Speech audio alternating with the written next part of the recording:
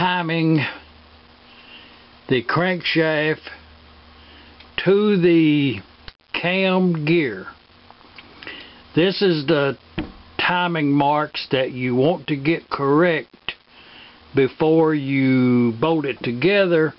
But once you have these two marks in alignment, they will not change.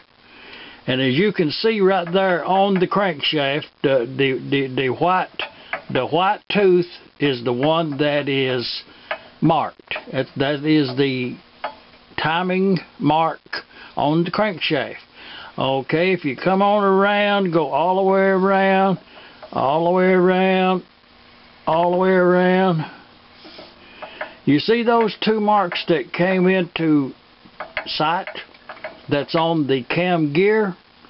Okay, this mark here and those two marks has to be in alignment. So with the bearing caps off, the crankshaft is free to move. So all you do is pick up the crankshaft and turn it until now if you can see, when that comes on around, that would be one tooth off. It would be half on that side. So you pick it up one more time and put it that way. When that comes on around, those three teeth meshes in perfect alignment. Okay, if you go all the way around, if you turn that crankshaft all the way around, it will come back into alignment. It is 2 to 1. That's where you get your 4-cycle ignition. It would always come back to number 1. You cannot. That's the reason I say you cannot get this wrong. Those two teeth are marked, and this tooth are marked. And with the white highlight there, they're easy to see on this side. Now, if you turn it all the way around and look into the crankcase on this side,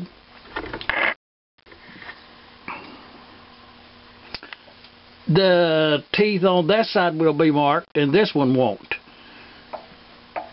Also simple. Set this timing right here, and then you will have a very happy engine. While we're over here, I'll show you something. This crankshaft will move in and out. Some of them about 1/4 of an inch.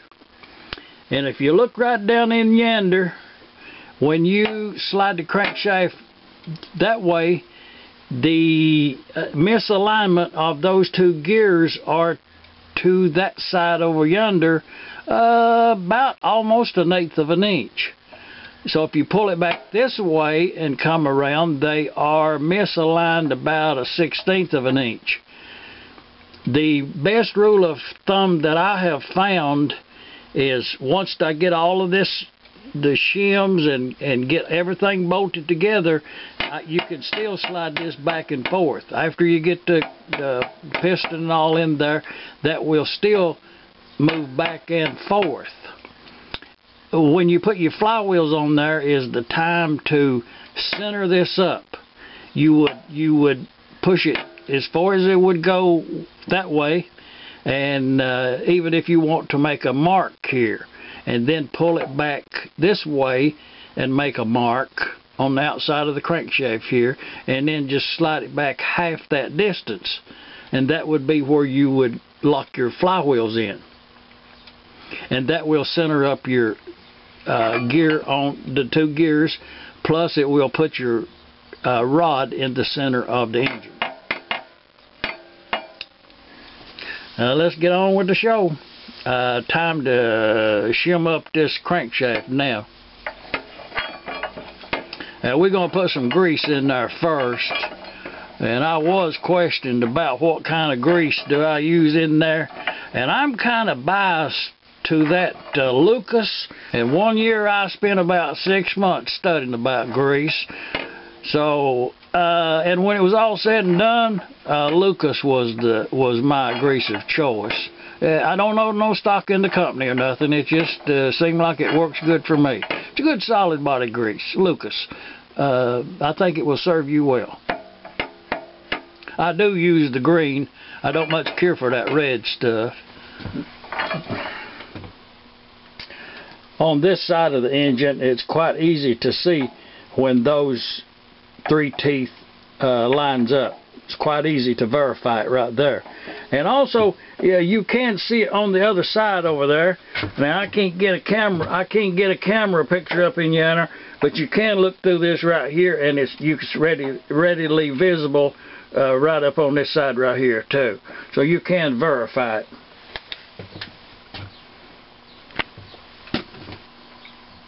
Now that we have verified that the timing in the crankcase is correct, we can assemble the shims and the bearing caps. And kind of to save time there, I did kind of pre-assemble.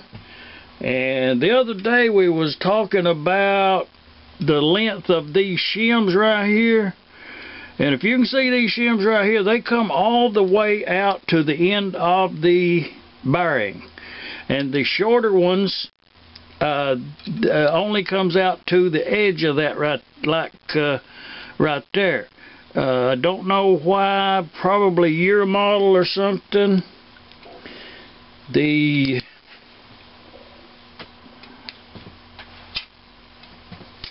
thick one goes on the bottom. And if you remember, we did talk about the inside angle of that was cut off. I do have some of the bottom ones that has that cut off, but there is actually no reason to ever remove that thick shim. You only would remove a thin one, and I did find 2 thin ones and a thick one on the little ones in order so that I would have a thin one to remove, because most likely this will wear in. But even at that, you could take a 10,000 out and put a 5,000 back in if need be. And like I say, the grease that I use is Lucas, the green, a good amount of Lucas grease. And I probably will turn it a few turns so that it will get completely coated. Don't let an engine starve for grease. Never let that be the problem. Always have an excess of grease. Copious amounts of grease. Bordered on way too much grease. Oh yeah. And I will get up inside the housing yonder. Let's just do it now.